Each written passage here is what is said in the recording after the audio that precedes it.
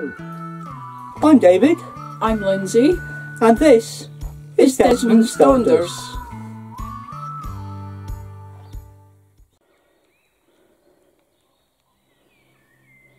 Auchindoun Castle.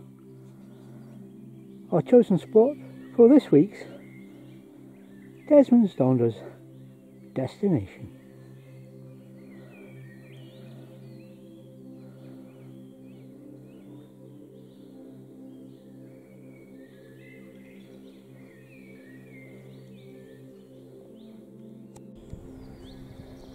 We're at Auchindoun Castle. We'll see the castle later, but for now we're sheltering in and out of the rain. Hopefully it'll stop and we can get a walk the short distance to see the castle. For the moment it's birding and trees.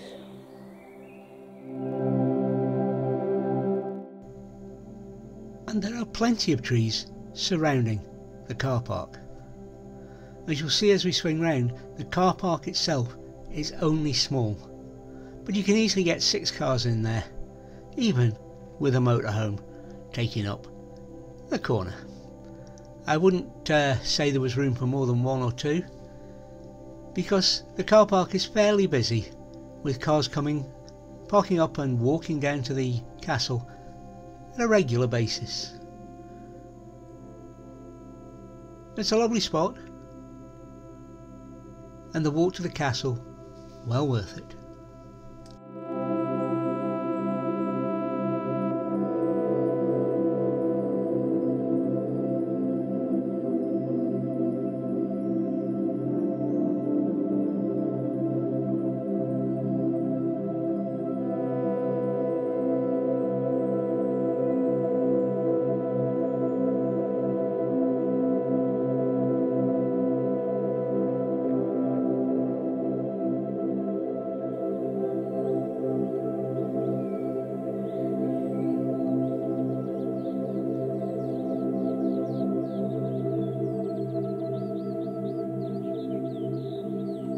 There's the car park there. You can just see the corner of Desmond,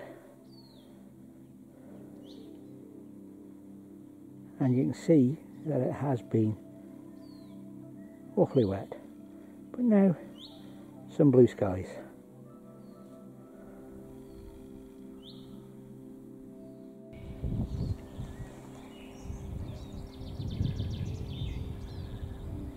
Small car park,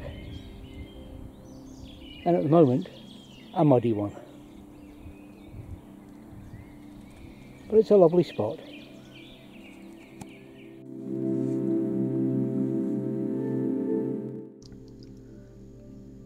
This blackbird took me ages to see what it was, because it was covered in water at one point before it shook the water off from the rain, looking bedraggled and not enjoying it. But the rain stopped and we were able to get out and explore.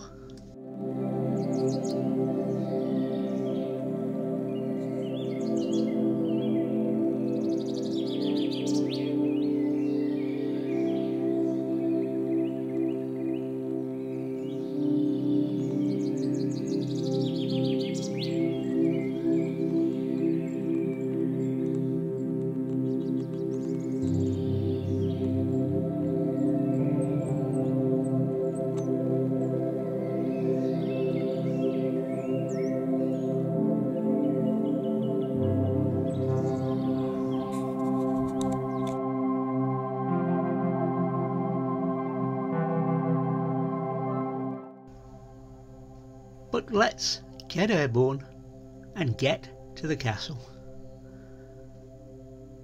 As you can see, it has been wet and wet for some time, as this field, which is used for storage, is in one hell of a condition. But we're not here to see the farmer's field, we're here to see the castle, and I'll be along in a little while with some history.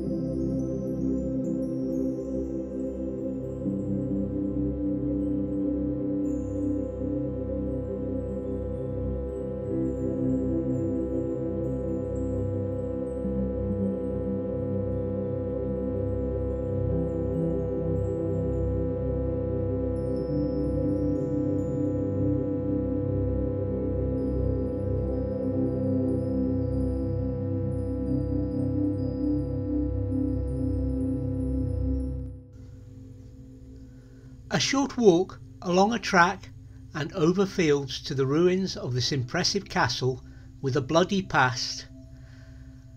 The lonely ruin and surrounding earthworks of a 1400 stronghold, Auchindoun Castle may have been built by Thomas Cochrane, a favourite of King James III.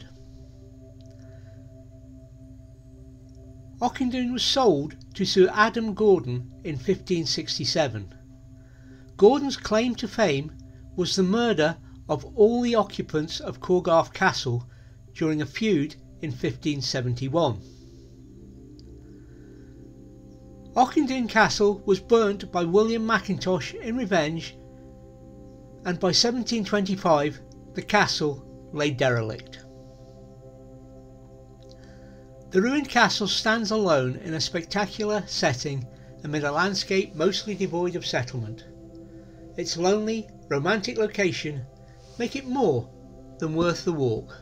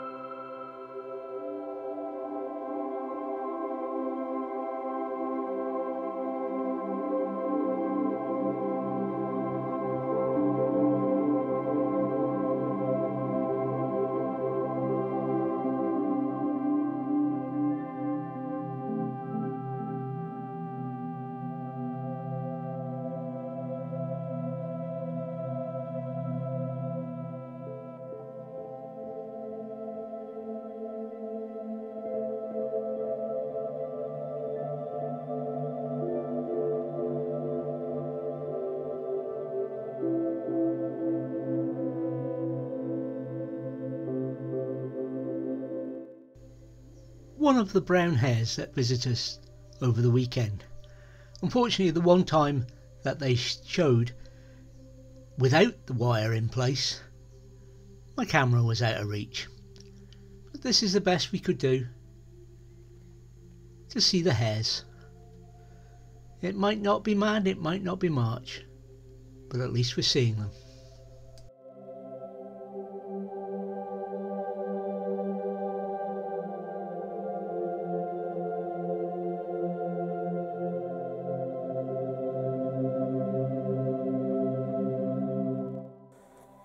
Well, I came down here because the sun was shining, but it's just disappeared behind a bank of cloud.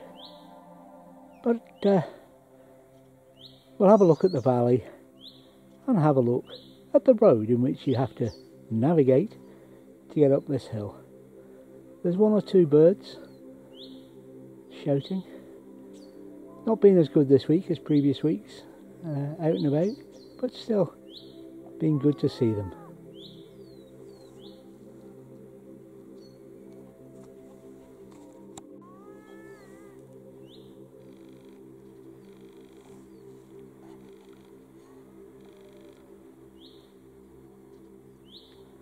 No, that's not the road, that's the farm and that's the field. But down there is the road you need to come up to get to Auchindoun Castle.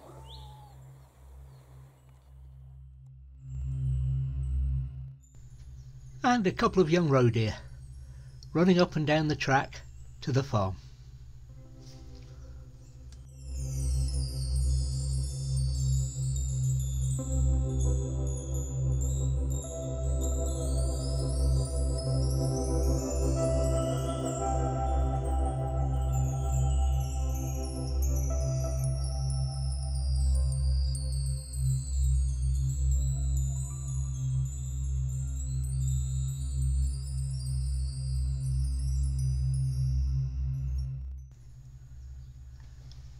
And now we find the real reason that the fort and castle were built on this site. It was nothing to do with the easily defensible position, the water supply and ready food stream. No, it was these glorious sunsets. We missed the full effect, but did manage some shooting.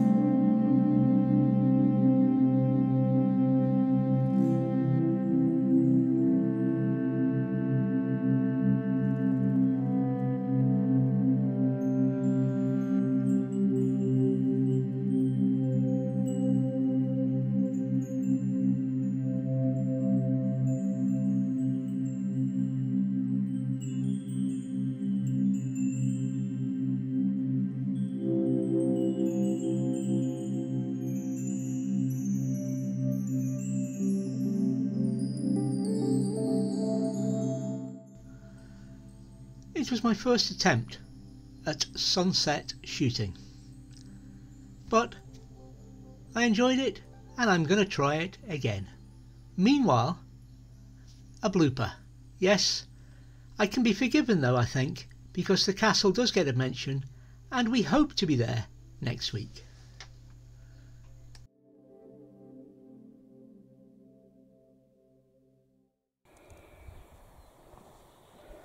We're at Corgarff. No, we're not. Thank you for watching Desmond's Donders. And remember, please take nothing but memories and leave nothing but tracks.